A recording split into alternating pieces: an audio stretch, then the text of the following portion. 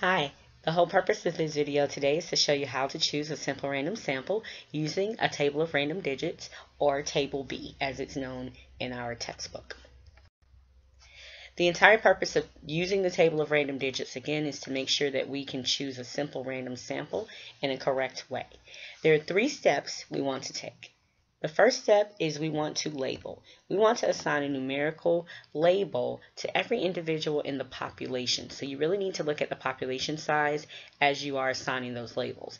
The other important thing is that we make sure all of those labels are the same length. For example, if we have single digit and double digit labels, we have labels that are of different lengths. They should all have the same length.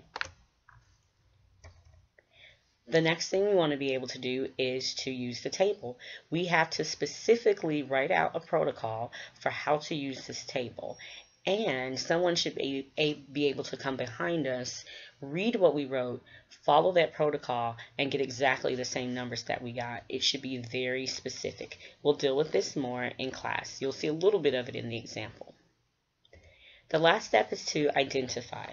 Once we've chosen the number of labels that we need to satisfy our sample, we want to make sure that we go back and look at the list that we have and specifically say in context which subjects or individuals will actually participate in that sample.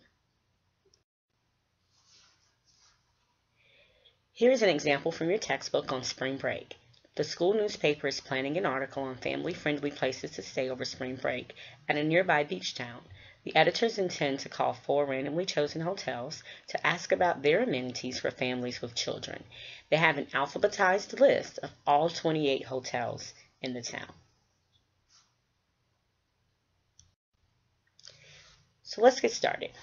You can see here that we have a list of all 28 hotels.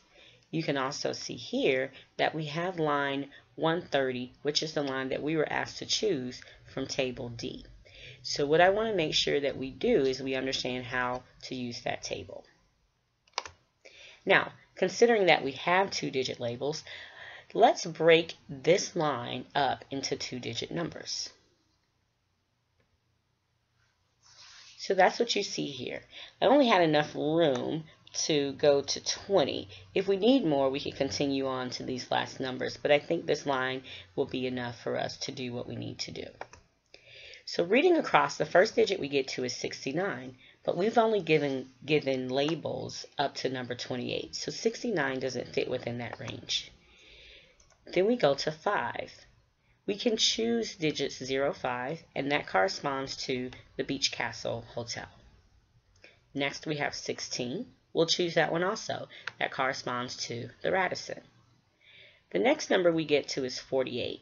Again, we only have 28 hotels. We used 28 as our highest label. 48 does not fall in there, and so we will not use 48.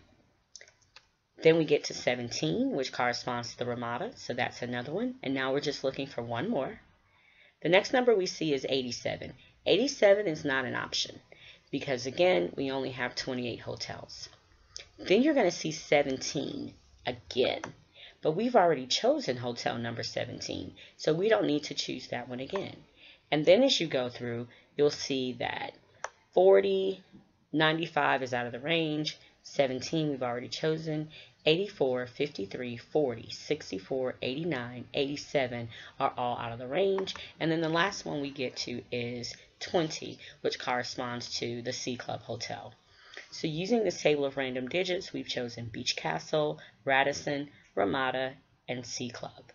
Again, watch this video as many times as you need to. I recommend that you try problems in the textbook that correspond to using the simple random sample, especially the odd ones, because you can see the answers and make sure that you're doing this correctly. Post any questions that you have on Edmodo, and we'll discuss this and practice with it in class when we meet again. Enjoy your day.